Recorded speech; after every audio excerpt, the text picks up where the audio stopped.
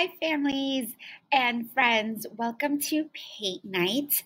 Today we're going to do a Kandinsky inspired painting, which is we're going to be using these paintbrushes. You're going to have two, a smaller one or a thinner one for lines and a thicker one to color in your paints.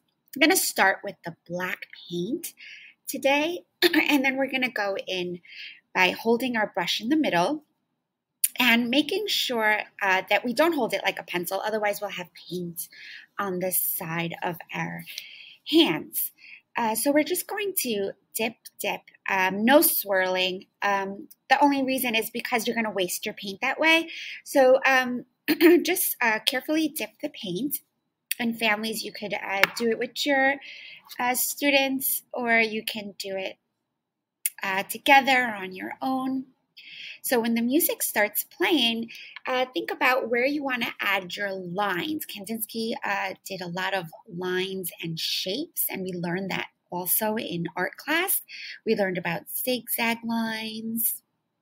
And don't forget, you can reload your paintbrush. We did curved lines. Then you're going to think about possibly adding some shapes like triangles. Maybe you can add a circle, curly lines. And this is how we're going to continue as we listen to the music, adding some design elements to our painting. Again, try not to swirl the brush or kind of be rough with the brush. We're trying to use it on its tippy toes, on the point of the brush, kind of like if she was dancing on her tippy toes, like if she was a ballerina. I'm going to speed this up.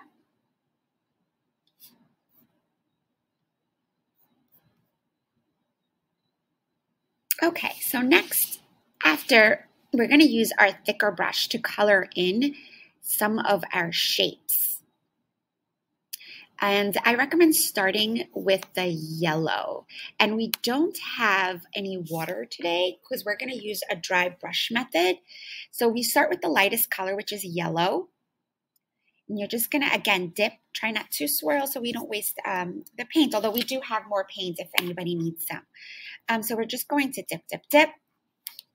And start filling in where you think you want some of the lightest color yellow. So you're going to use yellow everywhere. Inside the shapes, and don't worry if it mixes a little bit. Kandinsky always mixed his colors as well. So I'm going to add a little yellow on top, and as we listen to the music, we're going to relax and enjoy the process of this abstract painting we're creating together. I'm going to fill in some more over here in the circle, holding my brush in the middle.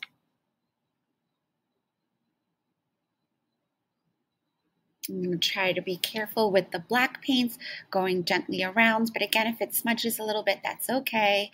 Going around our lines. On the top a little bit. And making sure that we use the yellow in different areas before we move to blue.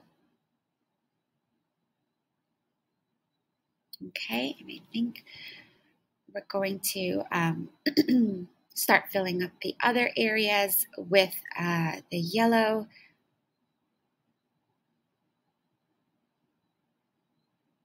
And when we're done with yellow, we're going to just wipe off the excess paint on our paper or canvas. And we switch just like that to our darker blue. And then here's where we could mix a little bit and make different colors. While yellow and blue is going to make a pretty green as we brush the paint on top, gently on top of the yellow. And here's where I speed it up a little bit. Mixing those colors, adding some yellow and reds now to make purples, oranges. And there you go, my friends. Your Kandinsky inspired abstract painting. I hope you enjoyed tonight, and I'll be walking around helping, and let me know if you have any questions. Enjoy, friends.